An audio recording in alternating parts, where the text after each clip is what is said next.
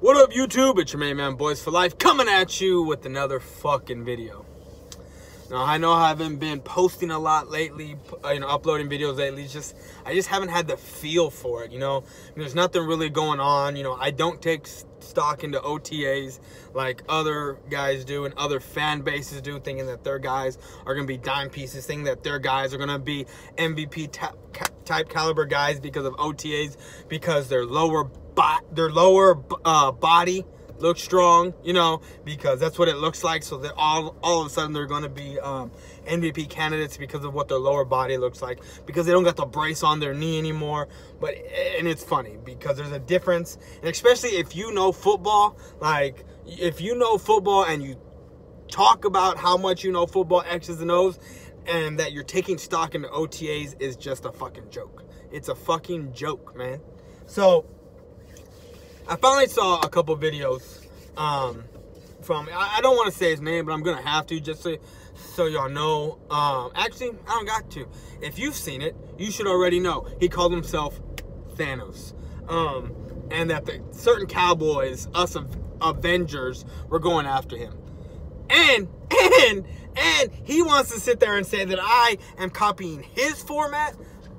How are you talking about the Chris Long video that I put out, where before I put mine out, like 4 other Cowboy fans put their shit out too, but I'm the one copying you because we had a few of the same talking points? Because I ended up watching your video after I made mine. Okay, I ended up watching yours after I made mine, and we had a lot of similar talking points. A lot. And no, I'm not copying your shit, but at the same time, I didn't know that when one person says something about it, no one else is allowed. And then, and if they do, they're copying. I had no fucking idea. None whatsoever. I didn't know that wasn't allowed. I didn't know that one person can talk about it, and then if someone else talks about the same shit, then they're copying. Like, what the fuck? I didn't know you laid claims to that. I had no idea. And if you do, my bad. I'll make sure to never say anything you say again. But you know what's funny? What's funny is that you want to sit there and spew bullshit about how Michael Anthony Fitness is the only one with bravery, that me, Simus, and I don't know who else you said, doesn't have the bravery to come at you.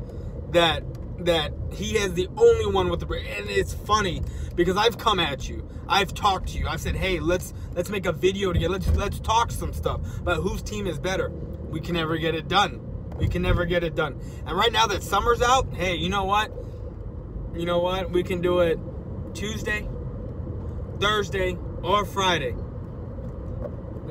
around noon, whenever. Just Wednesdays I'm busy. They're the only days that I can't. But Tuesday, Thursday, and Friday, I'm good before 2 o'clock. Before 2 o'clock. That's all I have. So it cracks me up that there are some people out there who make videos that when someone else makes a certain type, almost the same video, it wasn't even almost the same video. It was about the same thing, but it wasn't even the same shit. That they think that someone's copying them. It just cracks me the fuck up. And you know what? At least I had the respect and the, common courtesy of not taking your other videos where you called your own team trash. You called your own team fucking trash when we beat y'all the first time. Actually, no, it was the second time we beat y'all. When we swept y'all, you called your own team fucking trash.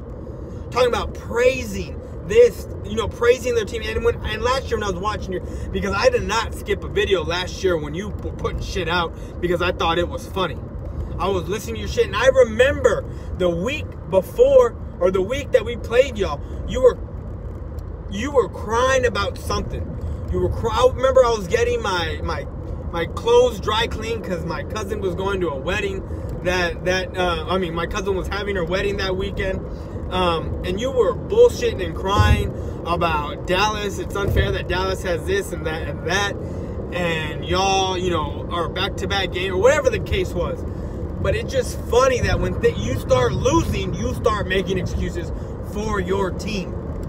And I know if you go on a losing streak, you're going to be talking about how it's unfair that you have 3 road games in a row. You're going to start talking, you're going to start talking about how it's unfair. And you have 3 road games in a row, and that Dallas is going to be playing on Thursdays back-to-back, and they get a full week's rest, while when you get a Thursday game, you got to turn around and play the following, or you have a Sunday game, and you got to turn around and play on a Thursday.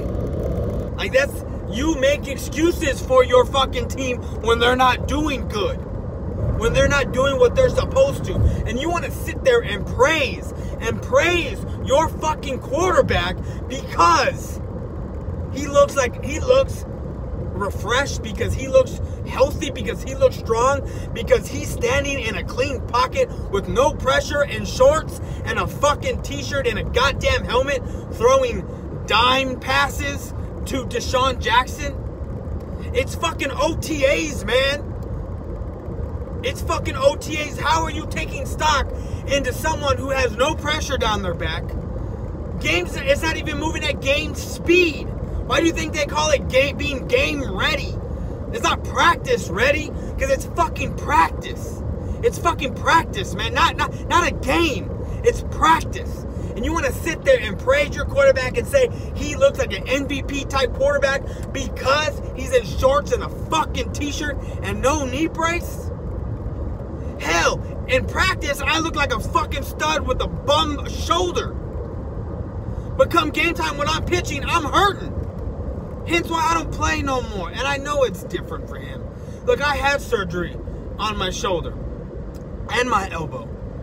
My elbow, I came back from. My shoulder, I came back, I retore it. Okay? And no, I didn't have some rinky-dink San Antonio surgeon. No, the medical staff that works for the San Antonio Spurs that does their surgery. Hell, Dr. Curtis, my doctor who did my shoulder work and my elbow work, he has a picture in one of his rooms of a Philadelphia Eagle. I cannot remember who it is for the life of me, but he has a picture because he is one of the highest guys in the fucking nation for surgeries, for athletic surgeries. It's just funny that you take so much fucking stock into a guy throwing I can throw badass passes in shorts and a fucking t-shirt. If you really think that your guys look that special in shorts and fucking t-shirts, I feel bad for your team this year.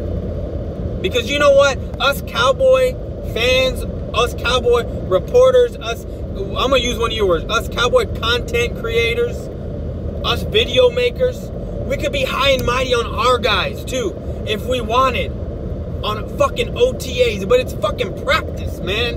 It's fucking practice. And if I watch one of your videos and I'm like, hey, this guy makes a good point, let me go talk about it in my video, because some of my people don't go watch his shit. And you want to know what's funny? Is that after I made my video and ended up seeing your video, I had watched about 3 or 4 other Cowboy video makers who had the same fucking talking points as I did. But you want to sit there and say that I want to copy your formula? Get the fuck out of here. I ain't copying no one's formula. I'm doing my own shit. Okay? I'm doing my own shit. And it just fucking cracks me up that you're going to sit there and say me and Simus don't have the quote-unquote bravery to come after you. I've come after you.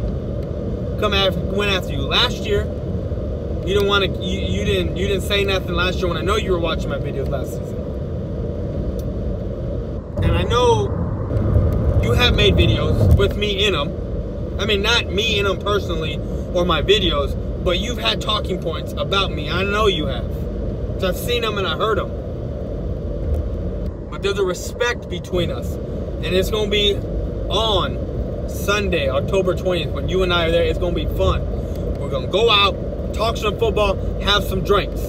Nitro Freak going to be there. Simon's going to be there. Hell, I even think 5th Quarter Cowboy is going to be there.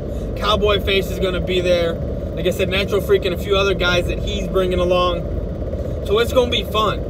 It's going to be fun. We're going to get together and we're all going to chop it up and talk some football. But game day is on, like Donkey Kong, brother. It's on. I cannot wait. But don't sit there and say I'm copying you when I'm not. I ain't copying nobody. Nobody. But that's all I got to say about that shit. And you know what? I'm glad I did this video because, you know what? I've been bored. I've been wanting to make a video, but there ain't nothing to talk about because it's fucking OTAs. It's not mini camp. It's not preseason. It's not training camp. No. It's fucking shorts and a t-shirt. It's the fucking... It's not even the pre-drinking to the drinking, because the pre-drinking is mini camp, training camp, preseason. That's the pre-drinking. OTAs is more like the, hey, let me get a road beer to go. That's what OTAs is. OTAs is the road beer to the pre-drinking party.